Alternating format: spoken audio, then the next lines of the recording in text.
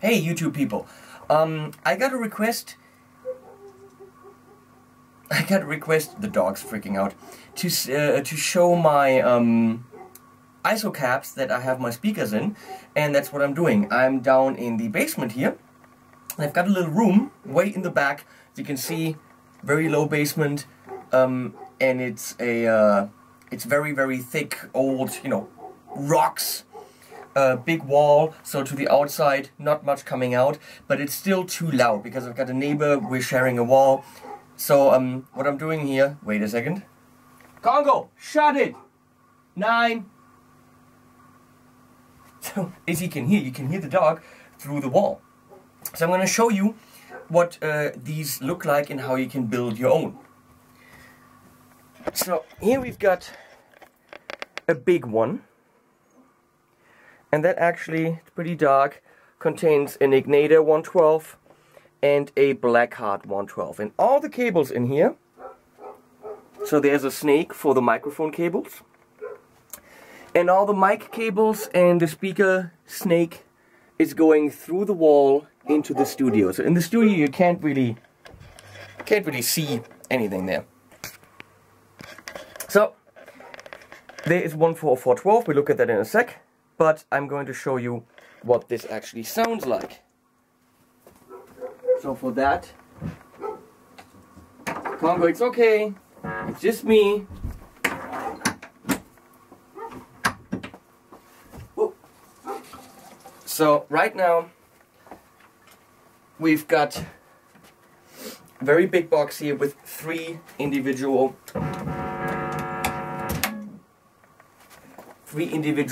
speakers in it, and that's the one in the middle. And I'm hooked up to a 100 watt amp, kind of cranked up, we're like 10 o'clock, so that's already kind of loud. If I was in the room with the speaker by itself, it would be way too loud, and in no house in the world you could actually crank that up. But here,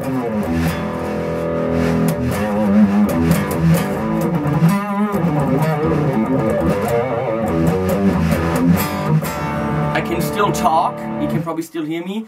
It's not, you know, nothing.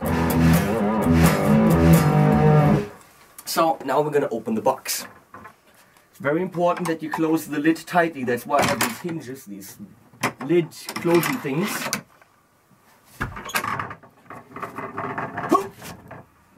Okay, and as you can see, there's 3 speakers. A 110, a 112, and another 112. And I'm just going to play it with the lid open.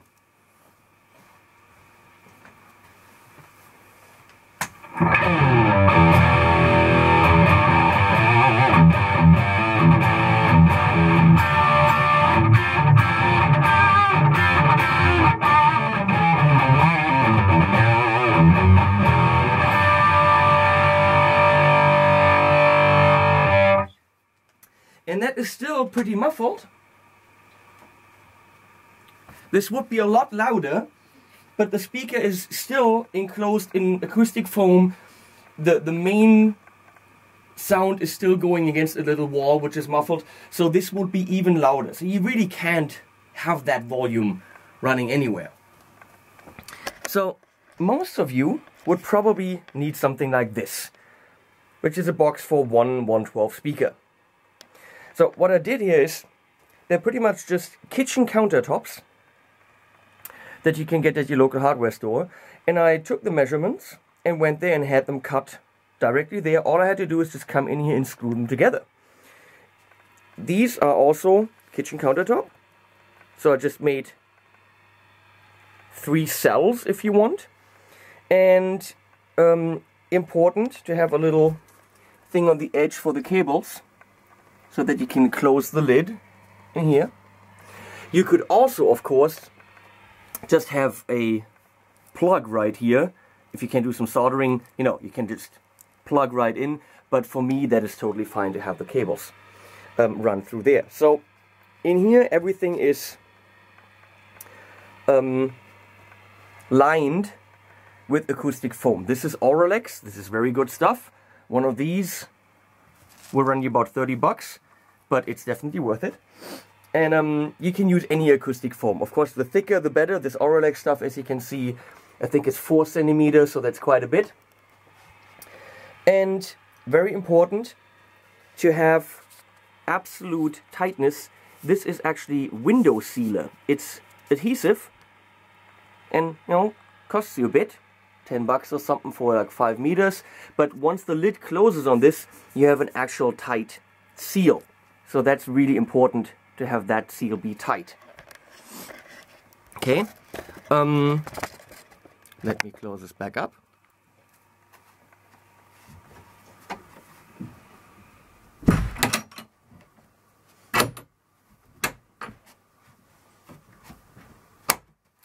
They are not glued in any way. So they're literally just screws driven through the sides. The problem is once you put it together and you have a frame, you put the main base down and then you put all the boards on the side. That would also mean that your top would actually just fall through. So you have to make sure that your top is deeper than it actually, you know, is coming from the hardware store. And how I did this is like this. So you can see, this is actually a piece this long added onto the top. So this is 60 centimeters deep, but I had to add a piece on, and in the back it's this much wider than the top. Here you can clearly see this because here you can see there's also a piece added on. That was here, model number 1. This one I have on wheels, on little casters, which is very nice if you actually want to move it around the room at home, wherever you have it, because these things get so heavy, there is no way you can actually move this. So let me show you this one. See if you can actually move it a bit. So I can open this. Oh.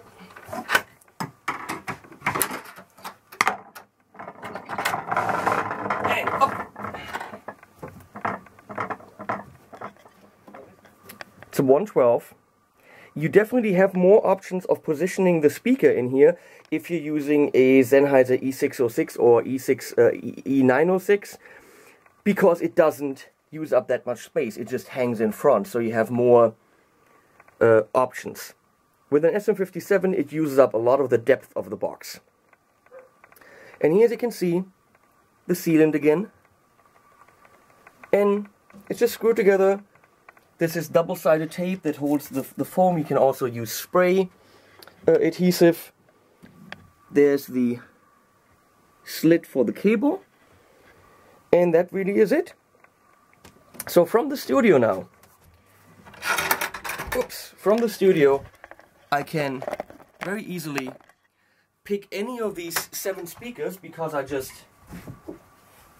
that didn't work. I just have the 7 cables nicely labeled, and then I can pick which speaker I want, and I have a patch bay in which I can just pick which microphone I want. Now this beast, if you're actually nuts enough to want to mic a 412 cab, and we never have here, all these 112s and 110 are totally fine, and for a sound probably better because you don't have phase problems. But this mega beast is for a 412, and it eats up a lot of wood. And as you can see on top, because of the depth, I actually had to do one board and then add on to it. Okay, so this is ginormous, and I'm gonna try to open it. This is something like Tim Pierce uses in his garage, because Tim Pierce really just only has a 412 in his garage mic'd with 2 microphones. This door is extremely heavy, so we have 5 hinges here, 2 of them being very, very long and very heavy duty, because this door is heavy. So there you go. And right now I've got a 212 in there from Blackstar. Right now no mic, but it's a big, big, big box. You can get any kind of speaker in there, any 412, even, you know, XXL big ones. I don't think it makes a lot of sense to mic them, but if someone comes with a 412, I definitely have the cab for it. We even had a Frayette 412 in there, including the deliverance top, all in the box, which you don't want to do. You don't want to do that for too long because, of course, the amp is getting warm, so you don't want that. Oops. So there you go. That's for 412. We've got two 112s in there, but there's more space, so I'm more flexible in there. There's a 112, a 112, and a 110, and another 112. For most of you, the one for the 112, maybe a little bit longer, so you could put a 212 in there, would be fine. Just plan the measurements. As you can see, this is a board. That's the front. There's another board there. Here, a little bit different design. Just one main board. Just the screws going right in there. Right there. That's how it's done. And yeah, just screw them together. Here, see, just connection boards to connect the elongation. And that is it. Something like this will run you probably about 150 bucks. The ones I've got in here, we're talking about like 800. But I have a studio, you know, most of you probably will be totally okay with this. So, I'm gonna go and leave this dark basement, which I never come into. I never have to mic my speakers, I never have to do anything. I just, you know, go and plug them in. So I just... Well, since we're here, now we're in the studio, there are the speakers. And you can see, if I go back here, there are the speaker cables. So all I gotta do is Blackheart. It's got 16 ohms. So I go plug that in wherever I want. And the cable is actually running through this pole, through this column.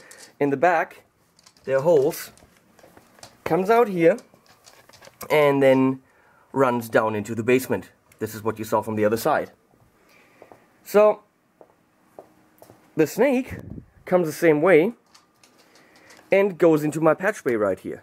So I can pick this red cable right here. I can pick the Ignator, the Line 6, the Fender, the Engel, and I can pick my different speakers by doing this and go straight to my preamp. So most of you, would have one speaker, so that's totally fine. But okay, now I gotta cut this together.